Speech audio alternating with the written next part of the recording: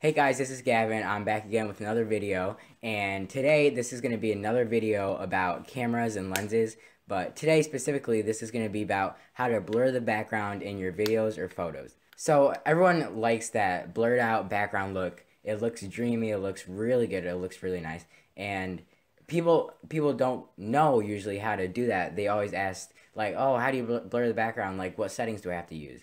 Well, I'm going to tell you that all right now. And I'm going to try to make it really easy, but I'm not really good at explaining all the time, so I'm going to try my best. So first off, what you're going to need is a camera to blur out the background. Everyone needs a camera to take pictures or to take videos. So that's your first step. Next step is to get a lens that has a low aperture. So when I say low aperture, I mean a low number like 1.8, 1.2, or even like 2.8. If you don't know what aperture is, I suggest looking up what aperture is and how to adjust it and what it does and what it physically does to your lens. So once you've learned how to use aperture and how to set it and what it is, you have to get a lens, like I said, that has a low number aperture, like 1.8, like I said. This lens, for example, is one of them. This is the Canon 50mm, and I got this in New York City when I went down there, and it was pretty cheap. It was like $120 or something, but compared to a lot of lenses in the game, this is very cheap. So this lens is cheap, like I said, but that also kind of comes with a consequence.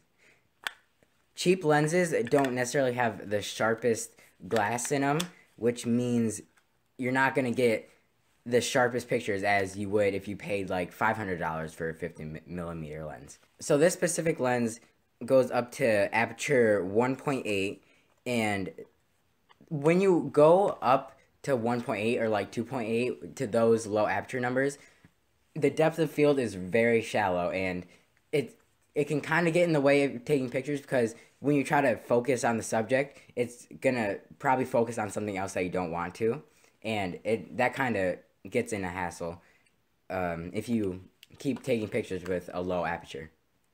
But with a low aperture, it also lets in more light and it also blurs the background. So when you shoot at low apertures, the aperture ring inside opens up all the way, but when you shoot at high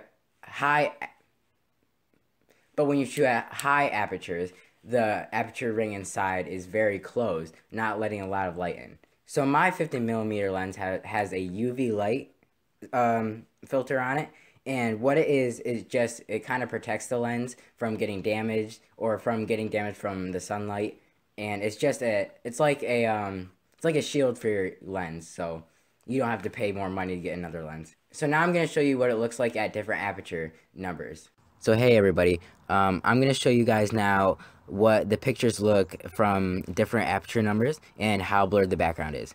So right now, this picture is shot at an aperture of 1.8, and as you can see, the background is blurred a lot, and it looks really nice and really pretty. And so does my Polaroid SX72. I love that. It's really cool. But anyway, so the bokeh, as it's called, in the background looks really nice and really blown out, and the picture is just really nice. But now if you look at the picture shot at I'm gonna go from just like random increments. So if you look at the picture shot at 5.0, the picture doesn't look as pretty or as stunning because the background is showing more, and you can see how boring the background is, and it just takes away from the picture. But in some situations, you might want to shoot at higher aperture numbers because let's say you're shooting in New York City, you don't want to necessarily blow out the background a lot because you want all that city detail and you want all the lights in there, and it kind of just takes away from the point of shooting in New York City, you know what I'm saying? So now this shot is shot at f11, and as you can see now, the background is progressively getting more in focus, and the picture, personally, I think is getting more flat and boring, but you can, it's your opinion of what looks better and what you think looks prettier or nicer, but I just think it looks flat personally. So lastly, the last aperture number is f22, which is the lowest, which is the highest one on my camera, and that the background is like very in focus. There's no blurring of the background. There's nothing. So those are the different increments of apertures that you can shoot at. That will give you different results, like majorly different results, and you can choose which ones you like. And that's all for this video, guys. I hope you liked this video.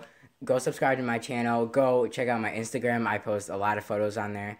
Go check out my Flickr, everything. I'll put links down in the description. And I hope you guys have a nice day. That didn't work. I'm sorry. Okay, just cut the video.